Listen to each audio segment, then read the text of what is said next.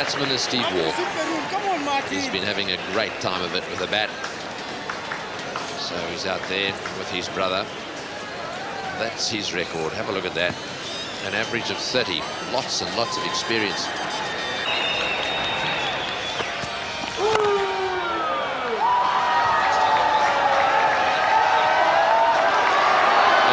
That's gone for 4. Well, that's Kareem down there. And that's Steve Waugh's second 4. That is a bad miss. And that also brings up the 150. Beautiful shot. Really did hit through the line of that one nicely. But watch this fielding.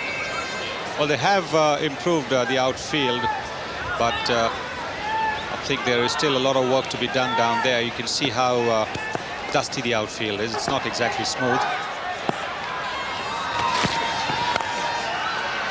And Steve Waugh certainly waited on that one.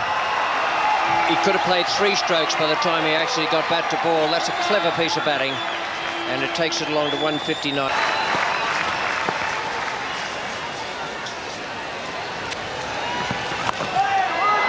That's a big hit. There's 175 for 2 with that boundary from Steve Waugh.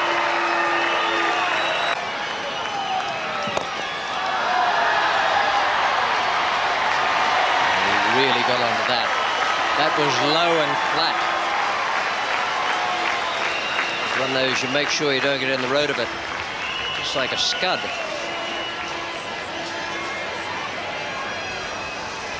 Down the track is Steve Waugh here, right to the pitch of the ball, and he really gave that some hammer. 6 runs, moment it left the bat.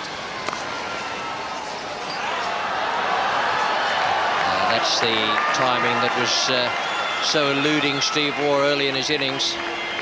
Beautiful. Well, the footwork again that makes this shot possible, giving himself a little bit of room and smashing it through the cover field. Quite connecting it. And well taken. Oh, an excellent catch. So Steve Waugh not able to repeat the performance of his brother and make a century, but he'll be well pleased with an innings that's got him back into his best form. Well, that was a very, very good reflex catch there from Soji. The ball was struck quite firmly, right in the middle. Very good reflex catch there from Soji.